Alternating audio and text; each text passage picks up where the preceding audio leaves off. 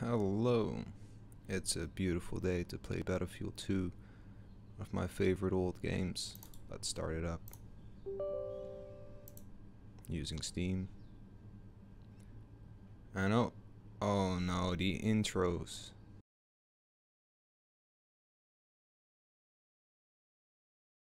EA.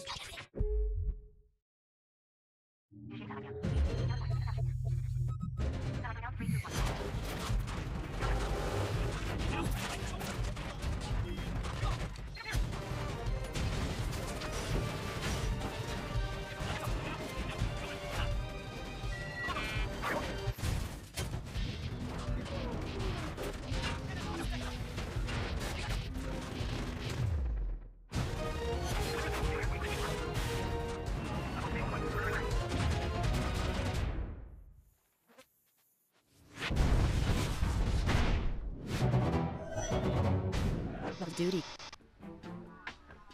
Okay. So overall, it's not super frustrating to sit through that. But it's not nice to watch 5 different game engines and a clip of 2 or 3 minutes.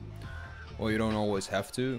Sometimes you don't have an option. Even if you click escape, enter, backspace, space, or the first mouse button, it just won't work. So, let's see if this is one of those cases. Battlefield 2, if you can skip the intro. And press all those buttons repeatedly.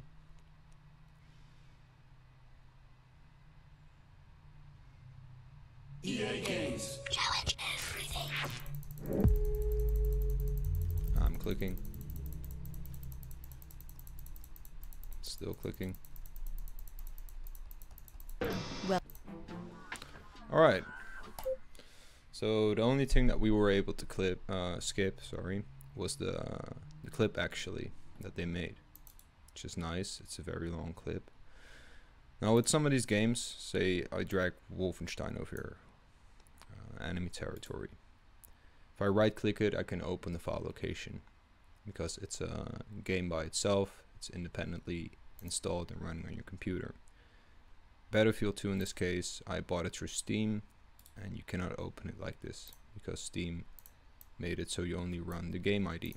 So let me show you how to get there. We're gonna go to Battlefield 2, right click it. If it's not here in your recent game, look it up here. It's gonna be somewhere in this list, like so. You're gonna manage, browse local files, and you'll be in the directory. You can see it here in Steam, Steam Apps Common, Battlefield 2, with all the other games.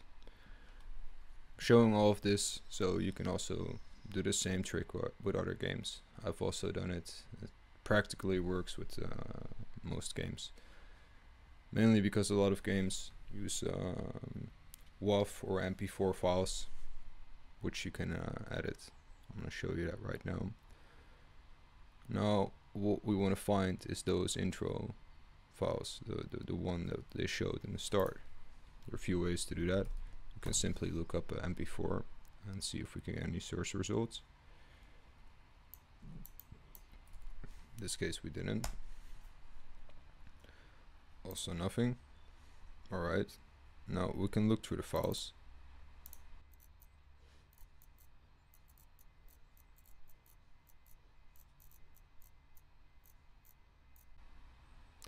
Alright, so we have found them, and they're big files. This is why we couldn't find them. These are all the files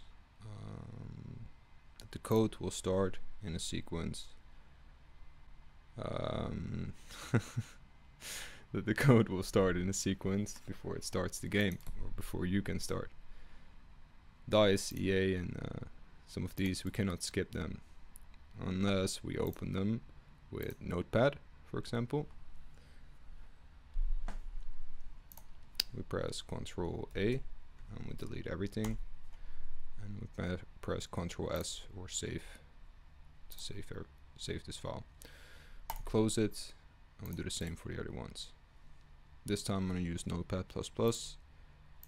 because I feel like it.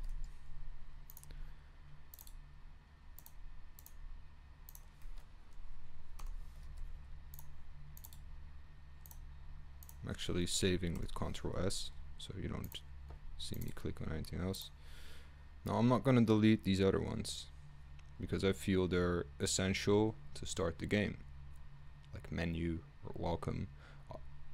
Welcome might just be the audio file, not that important, but this, or it might be the background. I don't know if it's essential, but why take a chance? It's not bothering me, it's not bothering anyone, and it won't hold you up, so we're not going to touch those.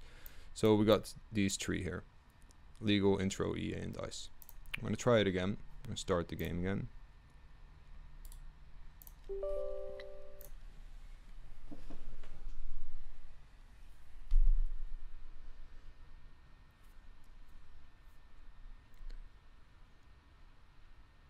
Welcome to duty. And that's it. Yeah, just starts up like that. Alright, that's it. That's how you get the video out of your game. That was the short explanation. If you stick around, I'll show one more example. Let me find a game.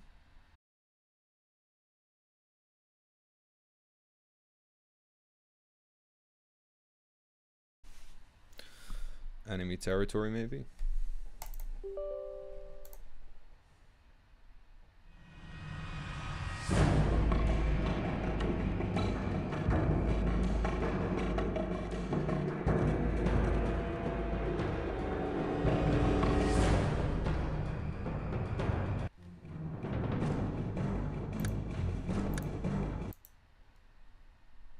So enemy territory also has these intro videos.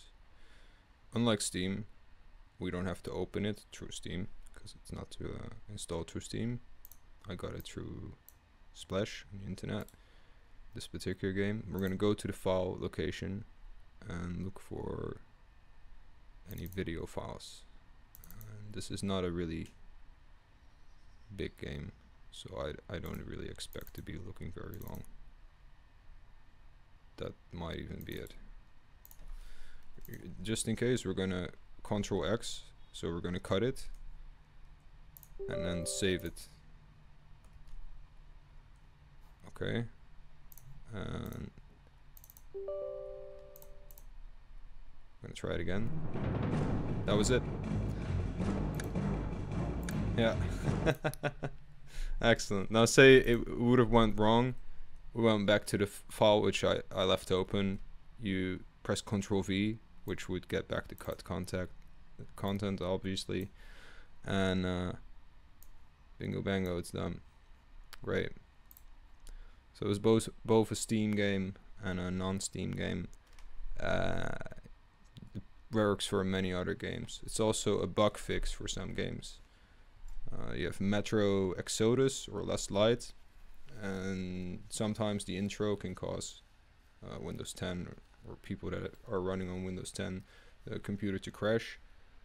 And for me personally, this was a fix to actually make the game work again. I hope this helps you too, and you don't waste any more time on these intros. With all respect, of course, to the game engines and to the nice intros they made, but in the end we will just want to play the game right. Hope you have fun and have a good day.